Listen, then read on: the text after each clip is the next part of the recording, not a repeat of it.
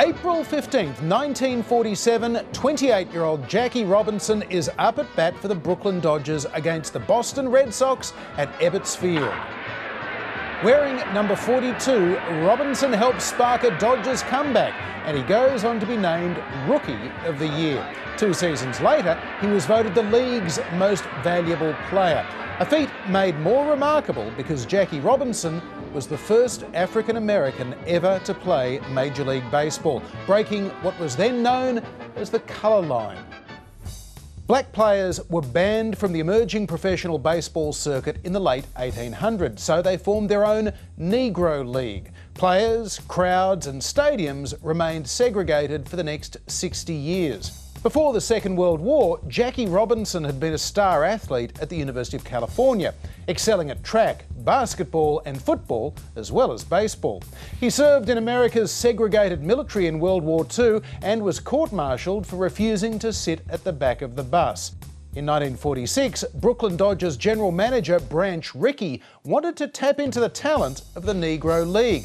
He interviewed Robinson to become the first black Major League player, but he wasn't just interested in sporting ability. He had to know that he would be called these names and his mother would be attacked, and his ancestry, as I put it. Well, I asked him what he would do. I'd kill him. It was a very resentment that I wanted, and yet he had to realize that he must be able to handle himself under those dark conditions. Robinson agreed in writing to turn the other cheek and not respond to any racist taunts he might face for 3 years. And face them, he did. Barred from whites-only hotels the rest of the team stayed in, refused service in restaurants in the South. Even some Dodgers players didn't want to play alongside a black man. But the worst abuse came from the manager of a rival team, Philadelphia Phillies manager Ben Chapman, who hurled racist taunts at Robinson from the dugout. Chapman mentioned everything from thick lips to the supposedly extra-thick Negro skull, which he said restricted brain growth to an almost animal level compared to white folk. He listed the repulsive sores and diseases he said Robbie's teammates will become infected with if they touch the towels or the combs he used. Robinson not only could not answer back, under the terms of his contract, he had to endure an awkward photo op to show there were no hard feelings. Ben Chapman was perhaps the most vicious of any of the people in terms of name calling. The team members? Some members of the team, but there is a fellow by the name of Lee Hanley on that ball club that came down to first base when I was there and apologized for the Phillies. He just says, I just want you to know all of us don't feel that way, but it's been led by the manager, and many of the guys are doing it simply because of instructions, I would have to imagine. But it did give me a good feeling to know that in spite of what was coming out of the Philly dugout, one guy would come down and say he's awfully sorry. Ben Chapman later defended his remarks by saying he was just testing out Jackie Robinson like he would any rookie. Meanwhile, Robinson let his talent do the talking, fast becoming one of the top players in the game. In the street, Jackie Robinson hit that ball. It went zooming across the left field wall. Yeah, boy. Yes, yes, Jackie hit that ball.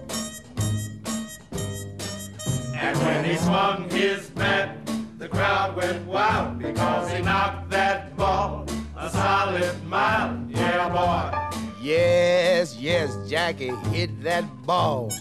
3 months after Jackie Robinson debuted for the Dodgers, Larry Doby became the second black major leaguer with the Cleveland Indians. In August 1947, Don Bankhead pitched the first game for the Dodgers. A year later, Roy Campanella, another Dodger, became the first African-American catcher in the major league. In 1949, Robinson was called to testify before the notorious House Un-American Activities Committee, following comments from black opera singer Paul Robeson that African Americans would refuse to fight against communist Russia in the event of a war.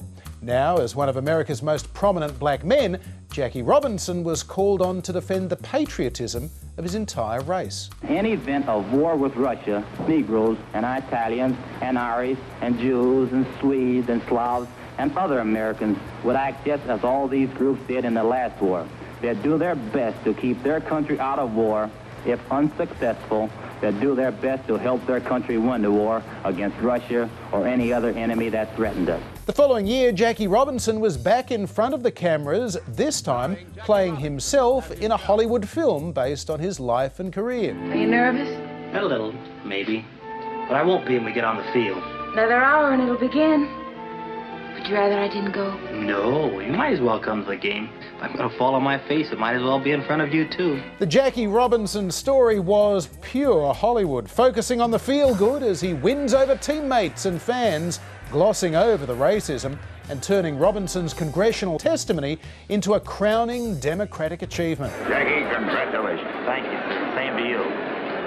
By the way, Mr. Rickey, there's something bothering me about that invitation to Washington. Do you really think I should go? Yes, Jackie, I do. To Washington. To the Senate, to the House of Representatives, to the American people. You've earned the right to speak. They want you to speak. About things on your mind. About a threat to peace that's on everybody's mind, Jackie. Now you can fight back. Hollywood aside, Robinson's success on the field and poise off it had a major impact on American life. Following baseball's lead, the US military was desegregated by President Truman in 1948. And following the Supreme Court's 1954 ruling in Brown v. Board of Education, school desegregation began as well, although the process would be far from fast, easy or complete. As a batter, Jackie Robinson was a new kind of player. Not a slugger of home runs like the legendary Babe Ruth. Instead, he played tactically. He placed the ball and sprinted around the bases.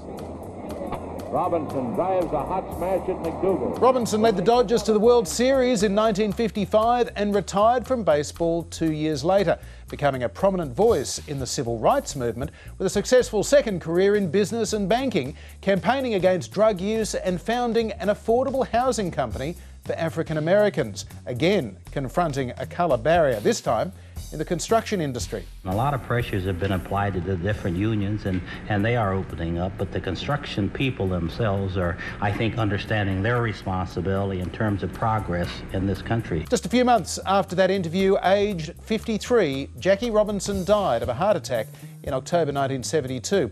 It would be another quarter of a century before the city of Philadelphia formally apologised to the Robinson family for the way he'd been treated by Ben Chapman and the Philly Players.